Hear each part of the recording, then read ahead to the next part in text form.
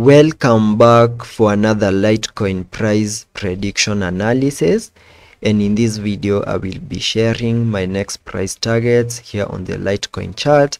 and also give you areas that you need to continue holding here on the charts ahead of the Litecoin halving event.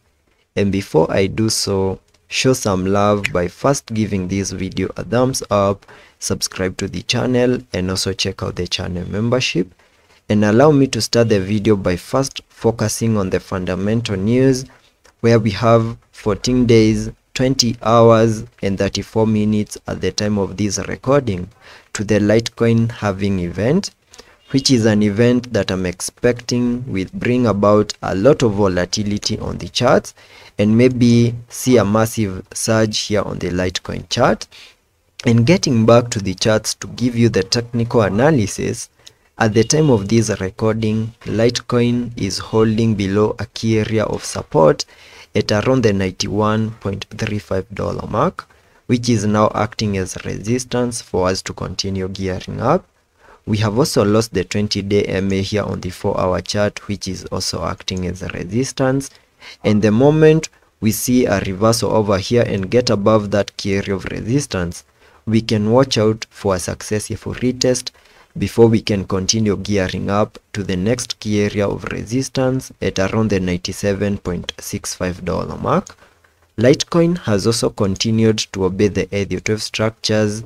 and you can see that after seeing our low on the 14th of June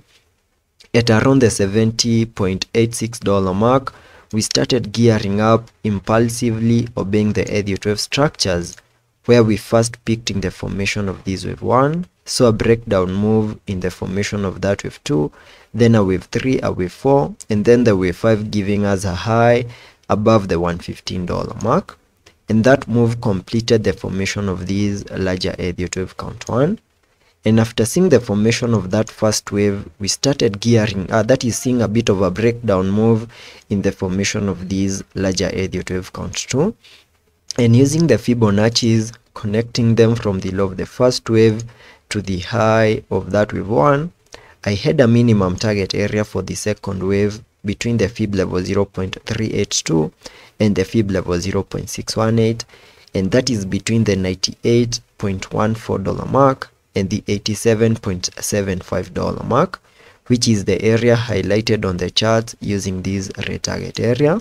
which is an area that at the time of this recording we are just about to fully maximize.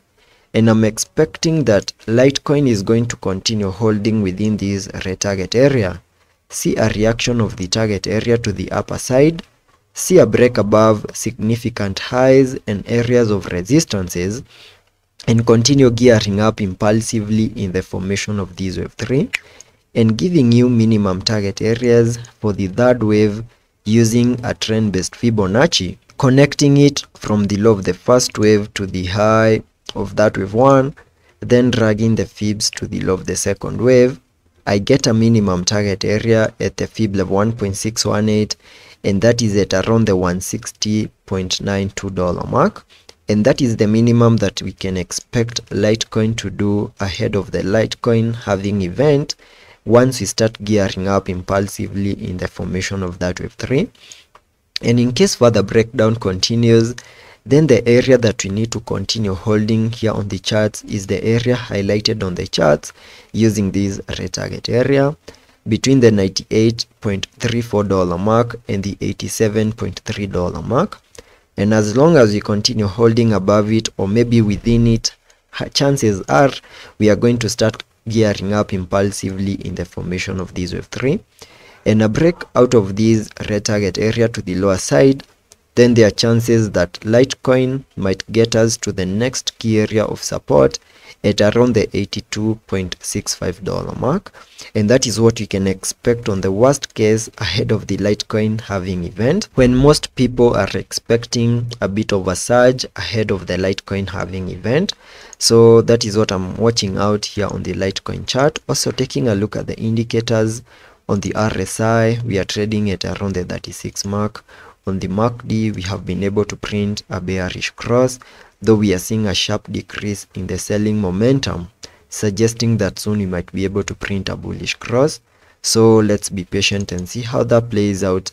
and I will be keeping you updated.